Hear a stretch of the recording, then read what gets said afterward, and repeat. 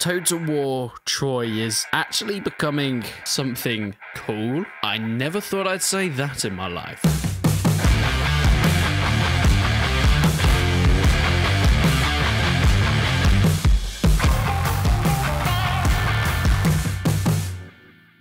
Total War Saga's Troy, Creative Assembly's last game that came out, and well, it's safe to say it wasn't exactly their most successful. People were complaining about the fact that this game was supposedly trying to be a historical title in the Total War franchise, yet leaned very much into the mythology area. But it never went fully one side or the other. They were stuck in this middle ground where they were trying to be realistic, make interpretations of things like minotaurs and saying, hey, they're probably just guys in big bear suits, not actual minotaurs. But then they had things like Hector and Achilles being massive heroes that could take on multiple units on their own, and the fan base was thinking, what is it? Is it historical or is it fantasy? No one quite knows, and because of that middle ground, it didn't do so well. Not only did it release for the first 12 months on Epic Games only, with no multiplayer for the first few months of that, but even when it came out on Steam, there's been no fanfare, there's been nothing incredible going on about it, and the talk of the town has not been Total War Troy. It's been, where do they go next? How do they revive themselves from the last few games in the franchise that haven't had the best reception from fans? But it seems like Creative Assembly are starting to listen.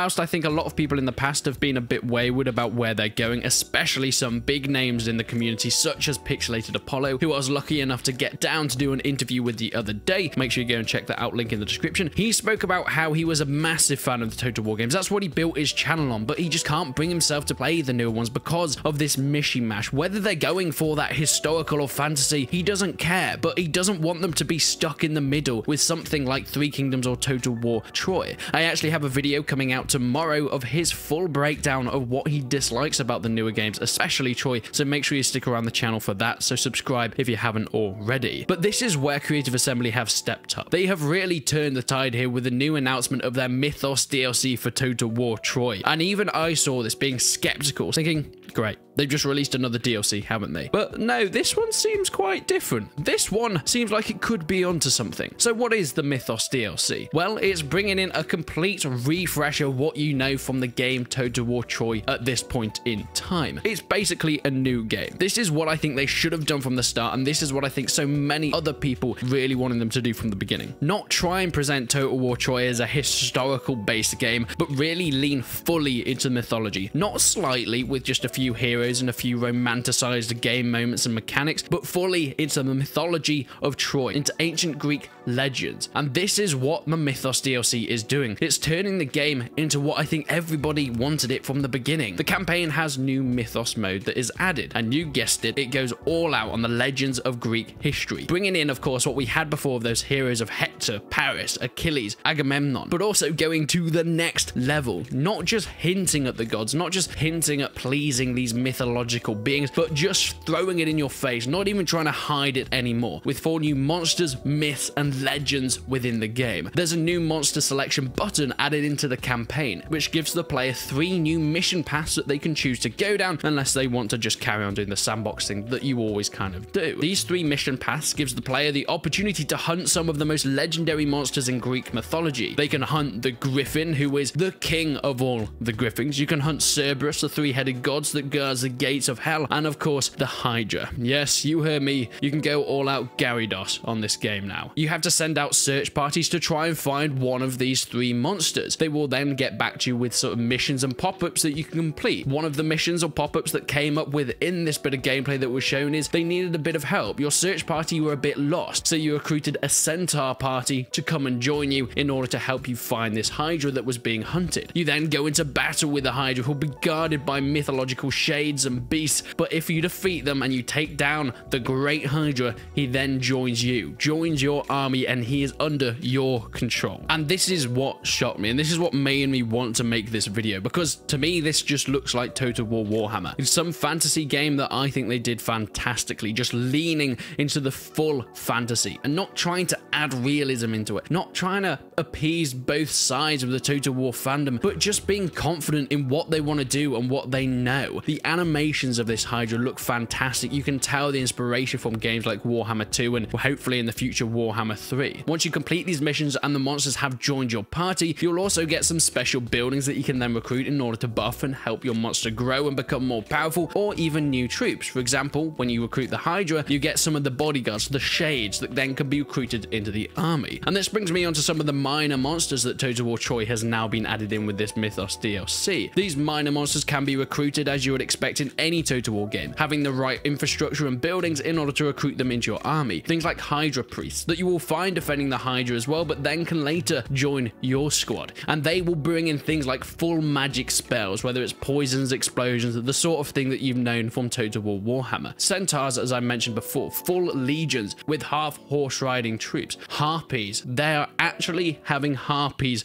on the battlefield. These of course look a lot like some of the flying creatures from the Total War Warhammer game, but they have been brought into Troy that can once again be recruited into your army. And I'm sure there's so many more that we haven't seen from this gameplay yet. But never fear, this Mythos DLC keeps in some of the historical aspects, but not trying to mix it in with this fantasy side. The historical mode that they now have added in takes away any heroes. Wait, what's that doing there?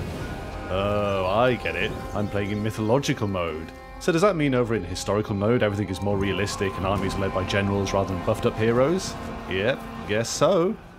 Yes, you heard me. No Achilles, no Paris, no Agamemnon. They're not fighting on their own to the point they can take down unit after unit. You have generals, but like any Total War game from the past, where they're part of the army. They're involved in the troops, and they have a general's bodyguard that are used much like you know and expect from games like Shogun, Rome Total War, and the like. And I'm so glad that they've managed to split it up. It's interesting to see if this is the way they're going to go for the future. We've seen it in Three Kingdoms, and now we're seeing it in Troy. You have a game that first tried to mix fantasy and history, but then completely split them apart in two separate campaigns that do their own thing, and they never really cross over. But will they carry on doing this? Are they going to make a game that has the possibility to be fantasy and history at the same time? Or have they learned from the criticism of Troy and Three Kingdoms, and they're going to completely separate once again? Have a standalone full fantasy game that is only fantasy. It doesn't have a historical game mode. And then you bring out your historical title that is fully history, that doesn't have a fantasy game mode or a romance option. Because whilst it's great that they're splitting these two things apart in Troy, they're still not able to focus on one over the other. The historical version of this campaign is not going to be as fully fleshed out and fully focused on as something you might expect from a Medieval 2 or Rome Total War. And the fantasy section of Troy isn't going to be once again as fleshed out or focused on as something you'd expect from the Warhammer titles, because they've put one game and they've split it into two mini games. And I'm not entirely sure if this is the way forward, but it looks like that's what Creative Assembly could be doing. Overall, I'm really happy with this DLC. I think it is a step in the right direction. Is it a redemption for Total War Troy and the decisions that Creative Assembly have made in the past? I don't quite think so yet. I think there's a lot of people that will be very skeptical about it, and I think it's going to take a lot more convincing and a load more steps in this direction in order to get back to that massive high place they had in this strategy genre. Even Pixelated Apollo said in our interview, if Creative Assembly announced a Lord of the Rings standalone Total War at the moment, even he wouldn't care at this point, even though he's made his channel off Third Age and he was in love with that Lord of the Rings mod. And I think it is a thought that resonates a lot in the Total War fan base at the moment, that there's a lot that needs to be done in order to repair the last few years of Creative Assembly's reign in Total War. Whilst it is an amazing step forward, it is still a shame that this Mythos part is a DLC. It's still something that I assume is going to be paid, and it comes out in September. Whilst it's great this is in the right direction, it is still a DLC. This is still something that Creative Assembly will be profiting off, and it is not what they should have done. This should have been in the game at the start. This should have been Total War Troy. Why does this have to be coming in later? Okay, great. Better late than never, but it's almost as if they're trying to retrospectively make up for the mistakes and the backlash from the community, and then still get money off it by putting in a DLC, which I understand because of development time and the cost that it takes to make this DLC, but it would have been better if this was the game. If this was what Total War Troy released as, and this is what people had, because there's no doubt in my mind that it would have a much better reception than what it did when it actually came out. But for now,